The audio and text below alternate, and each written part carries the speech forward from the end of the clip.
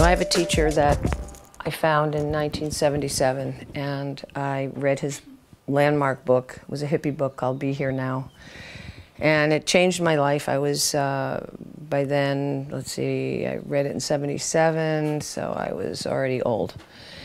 And, but the message was just stunning. And one of the stories that he tells is about a guy who has a painting of a sunset. Most of the painting is blah, gray, sort of like the way the morning was here, foggy, nothing.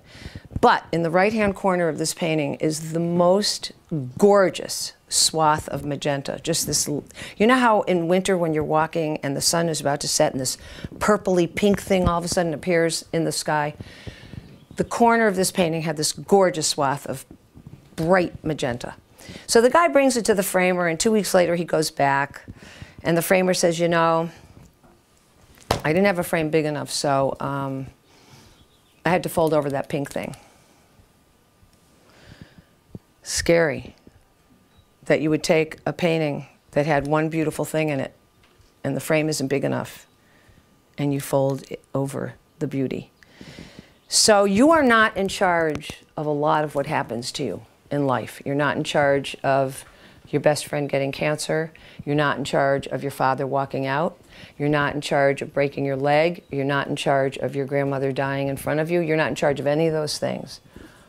But you are in charge of how you respond to all of those things. And that is what the size of the frame is. So you push out the frame and you see it from another point of view. Not that you get to skip the sorrow. Not that you get to skip the sorrow. So I've been doing a writing workshop called Writing from the Heart for years. And for years I have started by saying we're alchemists, we turn shit into gold. We take what happened to us, and the workshop has lots of 50-year-olds, 60-year-olds, 70-year-olds, 40-year-olds, but every week there's somebody 14 and there's somebody 18 and there's somebody 22. So it's a smattering of humans. So what do you do when something huge happens and you have a broken heart? We're alchemists. We get a chance to transform it. We get a chance to take what happened and turn it into something beautiful. You can paint it, you can sculpt it, you can dance it. In my workshop, we write it. The only thing is, the most important part of the equation is first, you have to feel it. We live in a culture that is terrified of sorrow.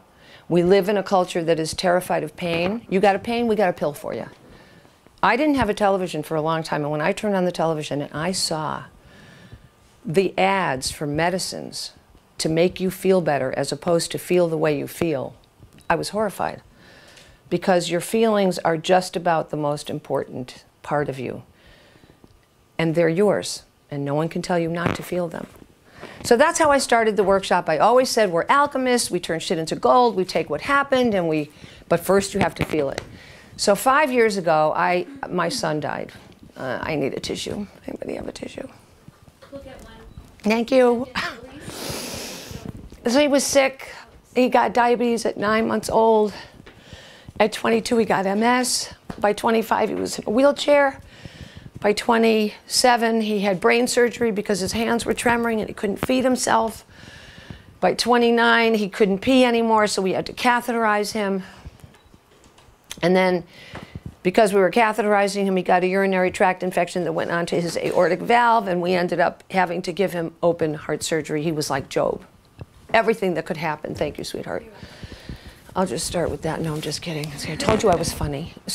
Or she told you I was funny. So all those years of starting the workshop by saying we're alchemists, we can turn shit into gold. So then 5 years ago, I probably should tell you the great part about this. He was angry his whole life. He was angry because he got diabetes, and we indulged him. We did what parents should not do, which is, oh my God, he's sick. What can we do to make him better? How can we make him healthy? What can we do so he doesn't hurt anymore? So life is easier. Parents do that. You can't help yourself. But it was wrong. And it made him very spoiled and very indulged. And he was pretty sure that the world owed him a living. And he was angry because no kid wants that kind of power. And we gave him that power because we had no clue as to how to do this. It was very, very difficult. We didn't go to shrinkage. We didn't have help. We just sort of did it by the seat of our pants, and we did a lot of things wrong. So he was very angry. When he got really sick, at first, very, very, very angry. I'm going to fucking kill myself. He must have said that 5 billion times. I'm fucking kill myself. I can't fucking do this. Something shifted. As he got sicker, he started to surrender. And he became so beautiful and so wise and so willing to have this illness and be where he was as opposed to trying to push it away. He became our teacher. And that happens often. Illness can become a teacher. In fact, I'll give you one quick story. He used to say, why me? Why me? Why fucking me? Why me? Constantly. I'm talking about years of his being sick, screaming, why me? When he started to surrender and become okay with his situation, by now he was bedridden. He was young. I walked into his room and I said, okay, I got a question for you. You can't walk. You can't feed yourself. You can't hold a fork. Now you have 2 bed sores the size of golf balls. You can't get out of bed. You can't get into the wheelchair anymore. Now you have swallowing issues. Your girlfriend left you. I just want to know why you. And he kind of paused and he looked at me and he said the most profound thing a person could say. He said, why not me? I said, I'm calling Dad. And I called my husband and I said, okay, he's a guru. He just became a wise man. For him to get it, that he wasn't a victim, nobody chose him to be the suffering one, it just happened. So anyway, all those years of starting the workshop, we're alchemists, we turn shit into gold, da-da-da-da-da-da. Dan dies 5 years ago. And I kind of didn't weep right away. You know, he'd been sick for so long. And maybe there was some relief. I can't even describe the emotions, but I didn't get on the ground and just lose it. And then a girlfriend of mine offered me a drumming workshop in Florida, and she said, it's a healing workshop, go. And I already had a backache, and I was making jokes and saying, Dan's got my back. And then I got on an airplane, airplanes kill my back, and when I got off the airplane in Florida, I was like, oh, my back, my back. On the floor for 10 days chanting, it was not a good thing for the back. I got home and I was on the floor for 6 weeks. I did the Alexander technique, books under my head. I did acupuncture. I did chiropractic. I did everything. And I'm lying there in pain for at least 10 days. And on the 10th day, I'm lying there immobile, in pain. And I'm thinking, we're alchemists. We turn shit into gold. But first, you have to feel it. The teacher has to feel it. I was skipping the sorrow part. Even though I'd been teaching it for year after year after year, I was skipping the part. I was saying, you have to feel the sorrow. Culturally, they don't want you to. They would much rather have you take a pill. But sorrow makes you compassionate. If you don't feel your own pain, how are you going to know what it's like for somebody else? So anyway, that was a huge lesson for me. When I first started writing, I do swear. I know that you know that. It's too late for me to apologize. It's part of my language. I grew up in the 50s. In the 50s, girls were supposed to sit like this, and their hair was supposed to be perfect, and they were supposed to giggle, and they were never supposed to say fuck because that would be a terrible thing. Well, I was very tall, and I was more friends with the guys, and I just couldn't play by the girly rules. So it became part of my speech, my rhythm. And my mother, when I would give talks afterward, Nancy, do you have to use those words? And I would go, I do, Mom, I do, because now they're part of my language. I can't help it. I know they embarrass you, so I'll say something to the people first, like there will be swearing, and if you have to leave. And I gave a talk to nuns once. And of course, they were in lay clothing. A couple of them were in habits, but you know, I did my usual, and so the fucking thing. And I went, oh no, I'm so sorry. And they went, what, are you kidding me? You think that we don't talk like that? And I was like, thank you, thank you, thank you. So anyway, when I first sent stuff out to be published, and I was old, I wasn't young, I always wrote. I always wrote. The first poem I ever wrote, I have to tell you, We weren't allowed to buy Hallmark cards. We had to make our own cards in our household. So I'm 7 years old. I'm making a birthday card for my mother. I have no brother. I have a sister named Margie. I made my mother her birthday card, and she got the card, and she opened it up, and it said, "Happy birthday to Mom from Margie and Nancy and Tom and Tom." My mother looked at it, and she said, "Oh, honey, this is wonderful, but who's Tom?" And I remember at 7 rolling my eyes and going, "Oh, it rhymes with Mom." And I also remember my mother lighting up and saying, "Of course." She could have nipped the writer in the bud. She could have said, "You can't do that." And parents do that. They take the little poet in you and they can squash you. They don't even know what they're doing. 5th grade teachers do it. 9th grade teachers do it. Priests do it. Everybody in power can take your perfect, perfect soul, your poetic genius soul, and squash it in a second. Anyway, fast forward to I start sending things out finally, and the first editor I sent my stuff to calls me on the phone, and he says, "I'd like to meet you. I'm going to talk about your piece." This is interesting. He said, "I'll meet you at Butterfly Restaurant." Until recently, I didn't realize butterfly transformation. Butterflies, they go from what? Thank you. To a butterfly. I had a life transformation at this meeting. So I go in. He's got my manuscript. We called it a manuscript. He's got my manuscript on his desk. I'll pretend this is the manuscript. And we say our hellos. How do you do? Da da da da da da. He said, "Okay, let's talk about your piece. This." And he draws a semicircle at the whole top. He goes, "This is shit." I'm like, this is what an editor does? I mean, nobody's ever talked to me like this. He goes, "This," and he circles the whole bottom. He goes, "This is garbage." Why did the guy call me and tell me to meet him? He just wants to insult a person? I am sitting there in shock, ready to bolt, looking for the exit. And then he circles the whole center, and he goes, this is gold." So I said, "You are. It's not you doing what everybody tries to do, which is to seem like they know stuff. I don't need that. This is a human being I've never met before. I want to know her more." So when I do workshops, and we're going to do like a mini sampler because we don't really have that much time, but when I do them, I tell this story and I say, "I want your voice. I don't want you to try to show me how smart you are, or to use big words, or to worry about spelling, or to worry about punctuation. It's not what writing's about, especially now when you can do spell check and everything else. You just write."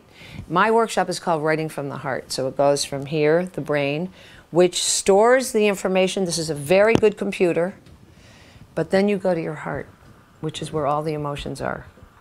Then you go to your gut, which is the truth. Your gut, when you get a stomach ache, when someone says something to you, it's because they lied to you. This stomach ache tells you something's wrong. Pay attention to your stomach. And then you go to the page. If you go back up here, guess who's up here? Your 7th grade teacher who told you that you weren't good enough. Your Uncle Max who told you you weren't gonna ever write. All of the negative remarks that have ever been made to you are stored here because it's a computer. And when you go to do anything creative, if that sensor jumps out and interrupts you, it has taken the power away from you. And that's why if you start here, stay here, and go to the page, you cannot be wrong with creative work. If you draw the tree and it's orange, it's not wrong. There are no rules with creative work. There are rules with spelling. There are rules with math. 2 and 2 is usually 4. But when it comes to creativity, you are you.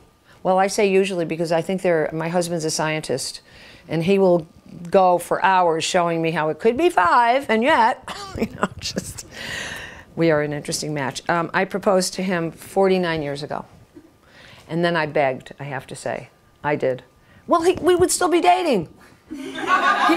He was not going to do it. So I finally just had to say,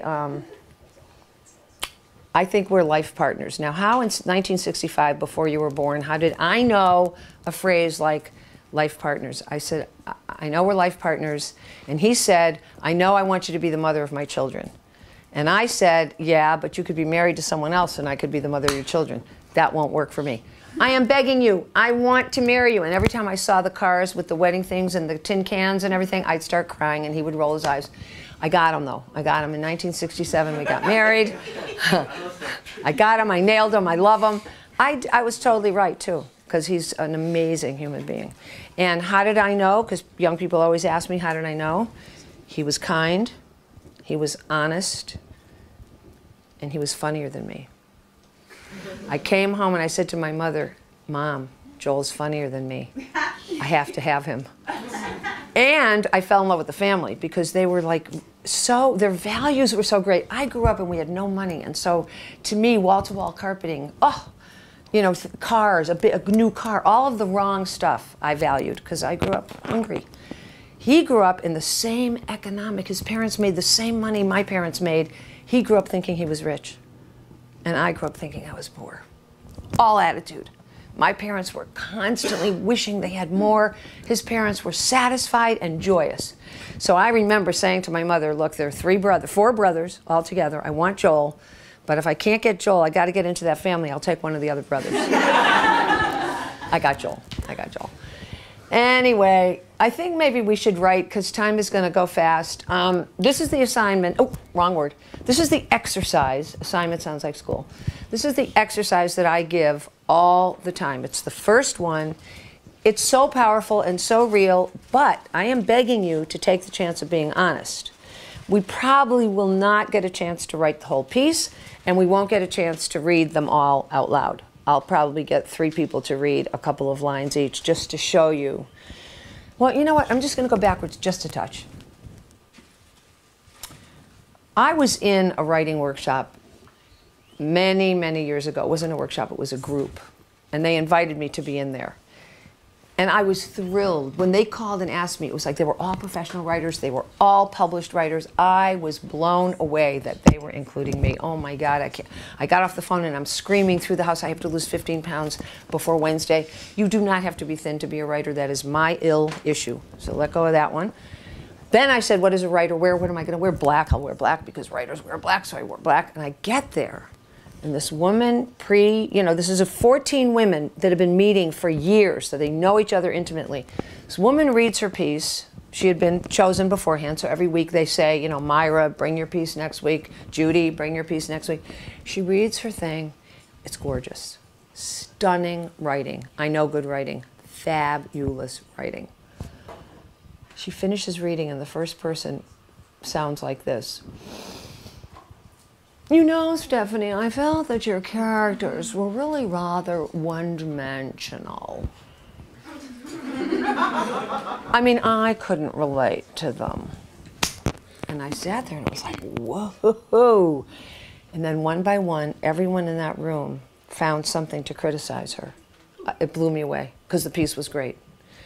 I didn't open my mouth because I didn't want them to say, oh, she's a Pollyanna. Oh, she thinks everything's great. I was like, I'm not going to say anything. Then they chose someone else for the next week. And I get there, and this woman reads, honest to God, the piece was fabulous. Really good writing. Guess what? Same thing happened. The first person who spoke must have gone to the same surgeon to have her jaw wired shut. Because she said, Harriet, I really have to admire your perseverance. I mean, you just don't quit, do you, dear? I'm not kidding. She said that, and my ears heard it. And I'm sitting there going, whoa, whoa, whoa, whoa, this can't be real. One by one, everyone in that room told her something that was wrong with the piece. Blew me away. And afterwards, that first week, they had peach cobbler. I'm into food heavily. Hot peach cobbler with vanilla ice cream pouring over the thick crust with buttery stuff. I glommed that peach cobbler, and I got home, and my husband, I told you he's great. I walk in the door, he goes, how was it? I said, oh my God, the peach cobbler was fabulous. He goes, no, babe, the writing thing. And I said, mean-spirited. So this time, afterwards, they had a blueberry thing. with the wild Maine blueberries, sweet, tiny, sweet, sweet, sweet. And I glommed, and I had blue teeth, and I got home, and my husband said, how was it? And I said, oh, I got to get the recipe for this blueberry thing. He said, no, babe, the writing. How was the writing thing? And I said, they're not nice. It's actually worse than school. Worse than the worst school. And he said, are you going back? And I said, oh, yeah, I'm reading next time. He said, you're not nervous? And I said, no, they won't do it to a new person. I'll get the tissues ready. So I went with the best thing I'd ever written. I didn't go with an iffy thing. I didn't go with something in process. I went with something I thought they were going to flip out over and say, oh my God, she's brilliant. It's so cool that we asked her to be here. I finished reading, and they did a job on me. And while they did a job on me, when each person said something, this is what I did. I took notes as if they knew what they were talking about. Like they're the authority. So someone said something and I went, oh, wow, yeah, I hadn't thought of that. Well, thank you. I actually thanked them. With the stake in my heart, I was thanking them. And then someone else said something and I was like, right. Wow, I just hadn't realized. Oh, thank you for that. Whoa. Stake is twisting in my heart. I'm bleeding to death now. The third person said something and oh, yeah, absolute, insightful, did not realize what a piece of shit this actually was. I didn't say that. I thought that with my broken heart. And I didn't write for 2 years. Nothing. They literally, even though I knew they were wrong, even though I knew they were mean, they got to me. You can give over your power so easily. And I gave over my power. They were mean. So I didn't write for a long time. And then finally something happened. I got an obscene phone call, which means nothing to you because now there's the internet and you can see anything you want. But in my day, in 1902, whatever it was, I got an obscene phone call and it was very, very weird. Should I tell you about it? I'll tell you about it. Let me just... Am I going to corrupt these children? No, you're already corrupted. I could tell. So the phone rings, and I got little kids, and I got the dog is yipping, and the oil is bubbling on the stove, and I answered the phone, but I couldn't hear the guy, and he said something. I said, I'm sorry, what did you say? And he repeated it, and I couldn't hear him, and I said, you know what? I'm going to take it in the den. I turn off the stove. I tell the kids, when I go into the den, hang up the phone. I go into the den, I shut the door, and I said, hi, now what did you say? I'm so sorry I couldn't hear you. It's crazy here. He said, can I suck your tip, baby? Like I said, I couldn't even say it. It was so weird. Well, because it was so violent and so frightening and so horrible, but because I had talked to him for so long, I just couldn't hang up. And I said, do you have any idea what this kind of phone call does to a person? You cannot do this anymore. And he said, I thought girls liked this. I said, well, there might be some. You have to find them. Meanwhile, do you know me? And he said, no. And I said, how did you get my name? And he said, I got it from the phone book. And I said, well, thank you for telling me that, because at least I'm calm now, because I'm not worried that you've been following me. You can't do this anymore. This is a terrible, violent, this is like a phone rape. You can't do this anymore. Please tell me you're not going to do this anymore. And he said, I'm sorry. And I said, good for you. I appreciate that so much. And I hung up. Oh, right at the very end of the thing, I said, I'm going to hang up now. And he goes, later. I'm like, no, not later. But do you remember the expression, later? That's what he said, it was later. Hung up the phone. I go back to the table. My kids are young. They're like 9 and 11. And I tell the family what happened. And I'm in such a great mood because I have just been honest with somebody. I have been vulnerable. I didn't scream at him. I told him what it felt like. And he was actually a human being behind all that violent talk. And he apologized. It was an amazing exchange. If I had hung up, it wouldn't have happened. So every time I told a girlfriend about it, they would go, wow, I usually just hang up. Because this is what used to happen a long time ago, before the internet. People called people on the phone. And so I realized the more I talked about it, the more it was a unique response. to something that was scary, and I knew I had done something cool. So I wrote it, and I taped it, and I sent it to a major radio station, and they aired it. And I have to tell you that I got every door opened for my life. I got job after invitation to speak, after I got to teach at Harvard. I would not have gotten into Harvard, excuse me. Teach at Harvard. Anyway, it was the honesty and the vulnerability, which is what you want in your life. Anyway, I get home. We went broke. My husband and I had money for about 8 years. It was phenomenal. I realized that when we went broke, I needed to get a job. I got a fabulous job at a magazine. I moved to New York. Monday, Tuesday, Wednesday, Thursday, Friday. Friday, I get fired. I worked there 5 days, and I got fired. And the managing editor said, she's manic, she's manic. She's manic depressive. I didn't know what that was. At the time, it wasn't a phrase that people knew. He said, she hired you on an up day, and she fired you on a down day, and she fired 8 other people. It's not you, Nancy.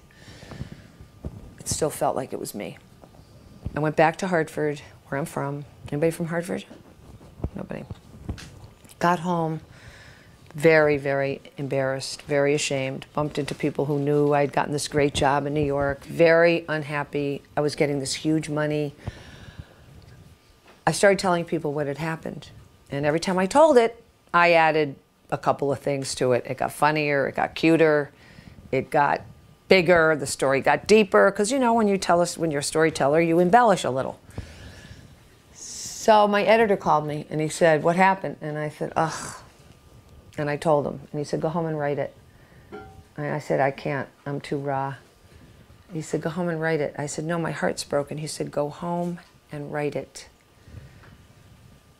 It's the best thing I've ever written before, since, or during, or what I'm gonna write. And that is because it was so raw. I was so present with the pain. So if you're going through stuff, don't even think about publishing. Get it on the page. Get it out of your body. You carry this stuff. It's weighty. It goes to your pancreas. It goes to your heart. It goes to your liver. You don't need to carry the sorrow and the fear. Get it on the page. Get it out of your cells. Get it onto the page. And doesn't mean it goes away. It's a wound, but it's not who you are. So I suggest just keeping a journal. If those of you who already journal, it's a great way of finding out who you are, and it's a great way to heal, and it's a great way to see what you're stuck on, what you keep doing over and over and over again. Got home, started a writing workshop. Same thing happened in my writing workshop. They tore each other apart. Blew me away. What I learned from that was creativity requires safety. So now in my workshops, I have one rule, and that is, when you finish reading, you will be safe. We have one rule. I will tell you what we loved. That's it. So we're going to write. So you have these journals that Marianne got for you. I can't lift it. Maybe somebody just passed these guys out. Some of them have words. Pick a journal. Get a pen. We're going to write shortly, quickly, briefly. And while you're passing those, I brought a CD of me not singing, you'll be happy to know, of my NPR pieces. So they're short, little.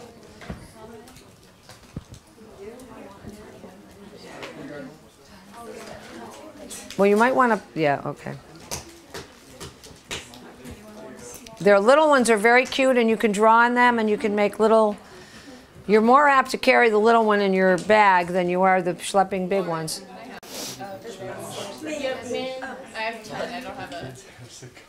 And can you pass those to that side? Thank you. And those two.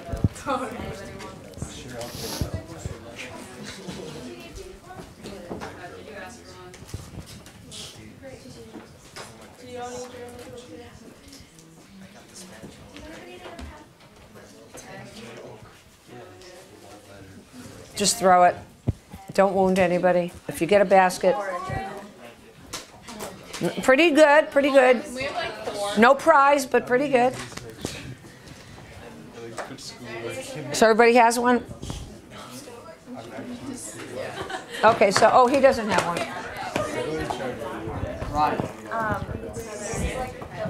That wasn't a good throw, was it? Now you need a book, right? Yeah. Oh, you got one? Oh, okay, okay. I want to do it.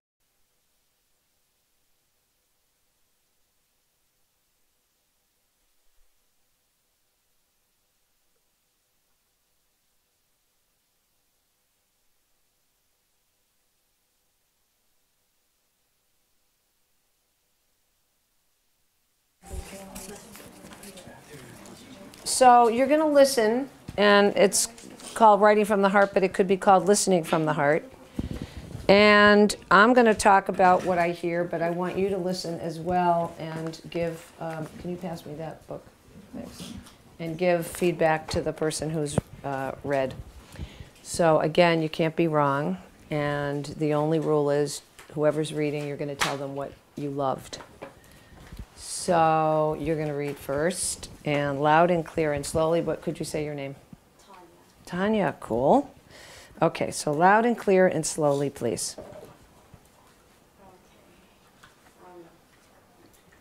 Dinner at our house is often a mess of what I can scavenge, and what my brothers request. A mess of what I could scavenge? Yeah. Fabulous. My little brother sits at his computer, cobwebs growing around him, everything void of movement save for his frantic eyes being illuminated by the screen and tireless hands moving about the keys. In the rare moments that he actually decides to talk to the family is request. Mom, I'm hungry. Mom, Mom, Mom. An assortment of moms escape his mouth, and I can't help but feel sad. I want him to talk to me. I want to feel like a sister. It's brilliant. I can't believe I caught, I mean, I have good instincts, I swear, because the first person should be good.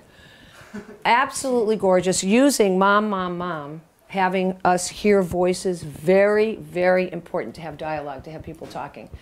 But starting with a mess of what I could scavenge, look how much she told us. It's not easy in this place, not easy. That means food is not laid out beautifully. That means the mother's either working or she's not into it. Look how much she told in that one sentence. The other thing is she said sits. Read the sentence with he sits. My brother sits or something. My little brother sits at his computer. Okay. Yeah. My little brother sits at his computer. What happens when you use present tense? And believe me, I will never do school words again. But present tense, sits as opposed to sat, because this is a story about the past. When you say my little brother sits at the computer, it brings you into the moment. There's an immediacy about it. It makes it so much more powerful. I'm in love with present tense. I think take your stories, whenever you write, try to make it present tense, because we jump right in. I'm at the table because of what you did. The cobwebs is phenomenal. All right, it's your turn. Could you hear her? She went fast. Okay, anything you want to tell Tanya that you loved? Not required, but if you heard something that you loved, please share. Oh, everybody, cool. It was good. What? An assortment of moms. Yeah, which was great because that's what young kids, you know, he's younger. Mom, mom, mom, mom. That's what kids do, mom, till they get the attention. So it was very believable, very real. And somebody else was going to say something? So he thought it was cool, which is great. Any specific reason? Just that it was cool. It was good. It was good. Yeah. I like how she focused on one person instead of giving a vague description of everyone in her family. She just gave a really good description. Yeah, we get that he actually commands most of the attention at the table most of the time. In that short piece, she gave us the mess. The word scavenge was a perfect word choice, and she gave us a character of a kid who's more into the computer because there's nothing more compelling than what he's got right here. You did a great job. Thank you. So I think you have to go, even though it was the smallest book I've ever seen in my entire life, and you probably have 6 words, right? Look at this book. Say your name to the humans. I'm Ryan. Or actually, they probably know you, but I don't. Ryan, good. Dinner at our house is rushed and often hated. I sit next to my twin and my annoying sister who fights for the better wooden chair because as an 11-year-old she needs it for her back pain.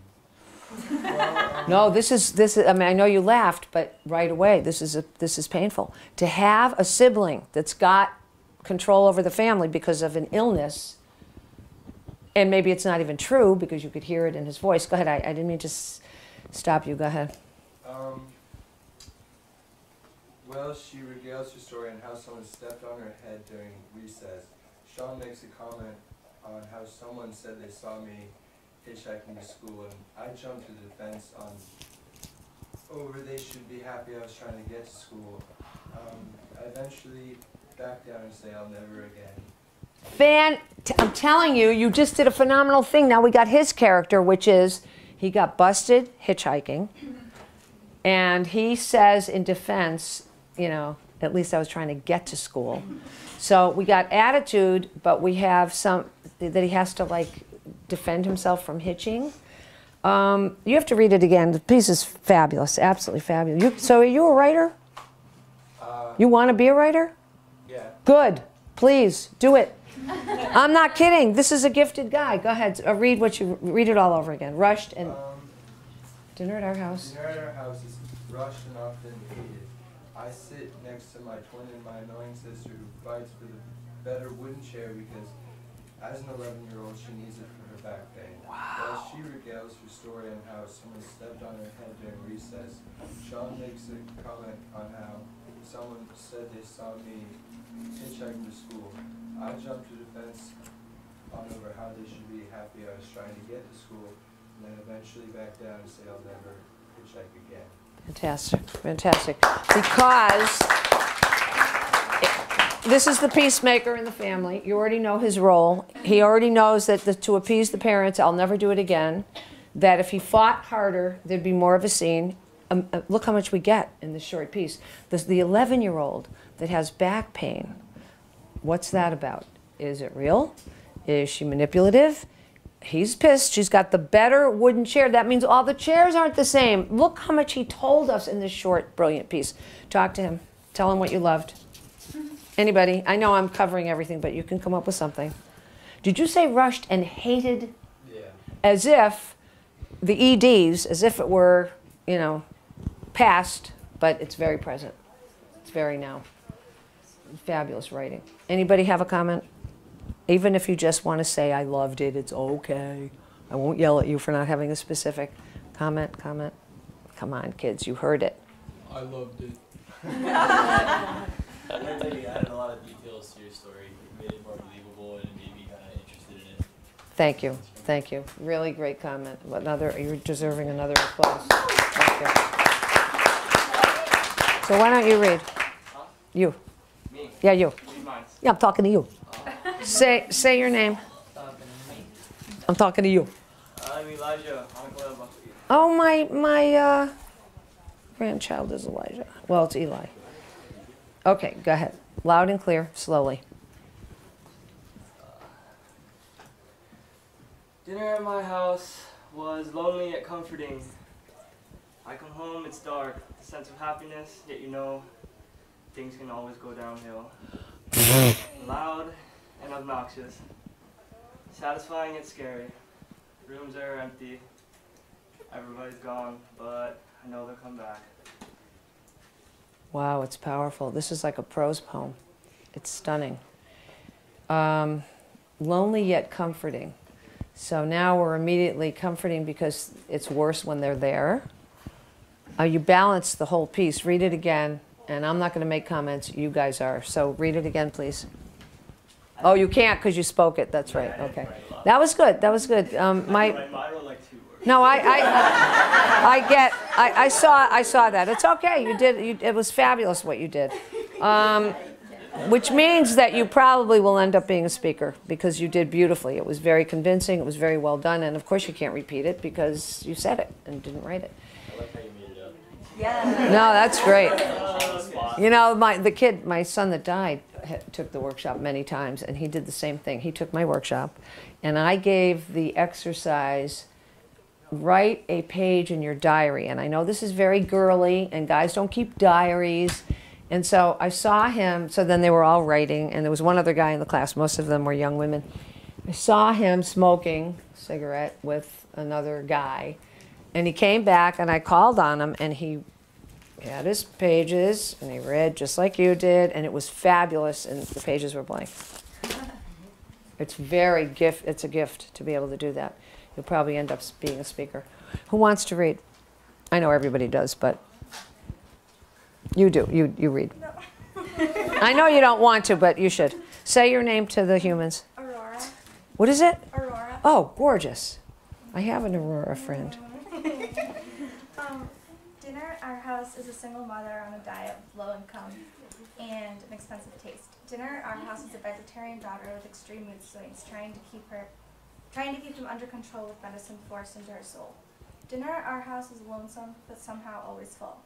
Dinner at our house is an absent father who's kept silent. Stunning. It's stunning. It's beautiful. This is why I think it's beautiful. The repetition of dinner at our house was. When you use repetition intentionally, it's very powerful, and that's how you used it. If I said, I like your hat, I think hats are cool. I wonder where they sell hats like that. By the third hat, I'm going to throw up now. You cannot keep using the same words unless you do it on purpose because you're building. Every time she said dinner at our house it built and became more powerful.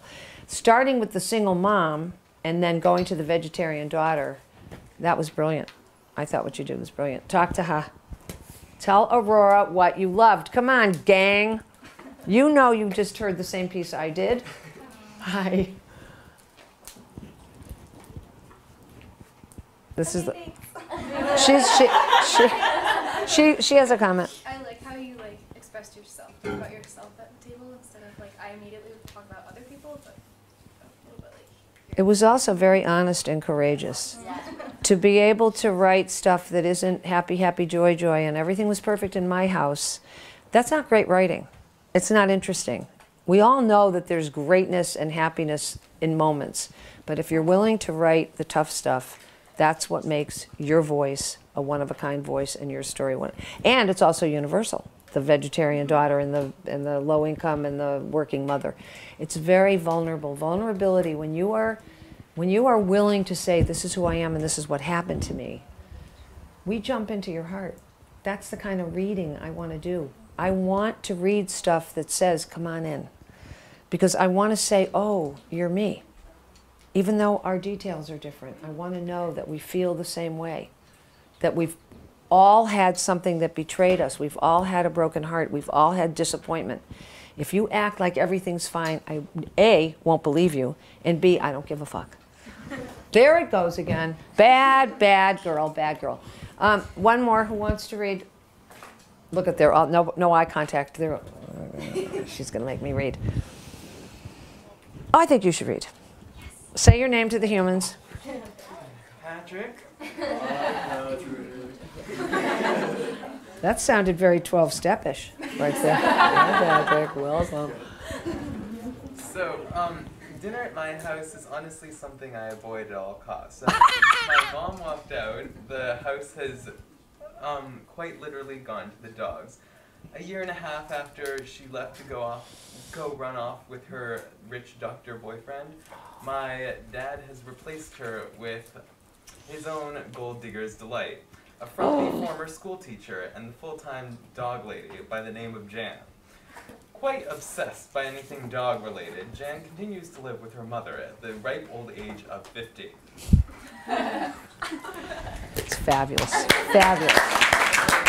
So, you get irony, you get sarcasm, you're funny, and in the subtext, in between the lines, we get the pain.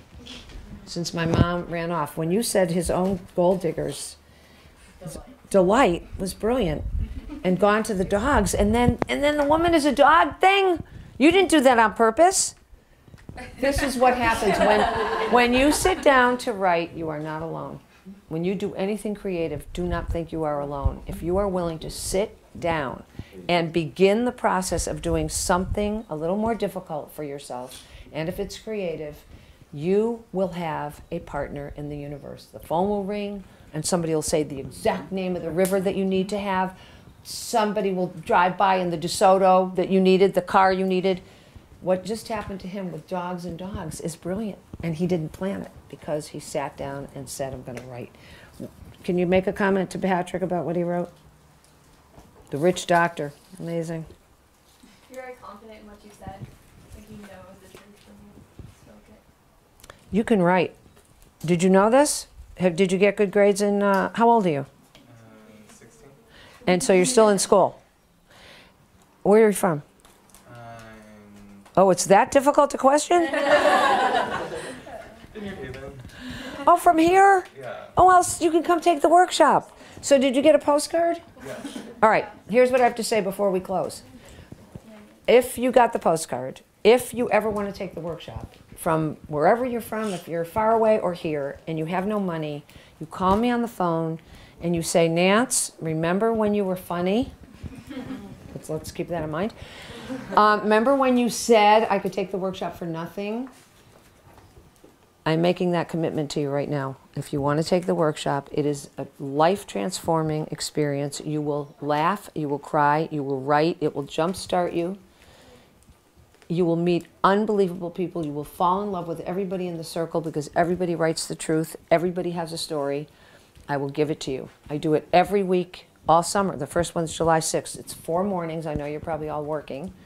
It's 9 to noon, Monday, Tuesday, Wednesday, Thursday. So if you have a job and you can change a few days and you can get there at 12:30, come to the workshop, call me on the phone and say I need to come.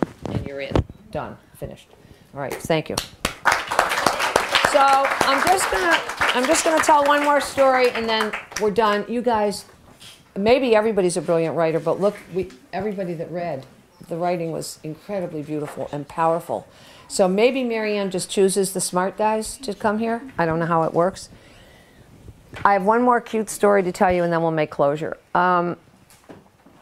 Having done this for all these years, I've learned a lot. And one of the things I've learned is that everyone has a wound. Everyone walking down the street, everyone has something that happened that hurt. Everyone. Nobody has gotten by scot-free. And after you have this wound, you then see the world through the prism of that wound. Now, my father died when I was really young. I see fathers and daughters everywhere. I have seen them since I was 15. He died in front of me in a minute. I see fathers and daughters. It's what I see, and every time I see it, it breaks my heart, and then I'm fine. I'm not walking around broken, but it's there, and it's how I see the world. I see the world through fathers and daughters, and then I'm fine. When I was dating Joel, because he's so healthy and his family's so healthy, I was trying to find out the deep stuff. You know, I was asking all these questions, and so I asked him, so what's the worst thing your mother ever did? He goes, Nance, the worst thing my mother ever did, you know my mother. My mother's amazing. And I'm like, yeah, she doesn't have a mother story. Everybody has a mother story. Nothing. So 3 months later, I go, what's the most embarrassing thing your father ever did? He goes, Nance, you know my father. I could never tell a story that he embarrassed me. My father's a hero to me. And I'm thinking, okay, he's a lightweight. Turns out he's not a deep guy after all. Can I marry a lightweight? Come on, who are you? And then one night, in this beautiful moment of vulnerability, in this voice that was like a little boy voice, he told me that he had been teased on the playground and that he had been called Dumbo because his ears stick out. And the voice was what I was looking for. I just got the pain. That's all I wanted, was the vulnerability that something hurt him so much that it scarred him. That's all I wanted. Walking down the street in Vineyard Haven a couple of years ago, and we see a father and 2 daughters coming toward us. I go through my usual, yeah, and we pass, and my husband goes, wow, do you see the ears on those kids? My defense rests. Thank you for your wisdom. Thank you for your huge hearts. Thank you for your honesty. Thank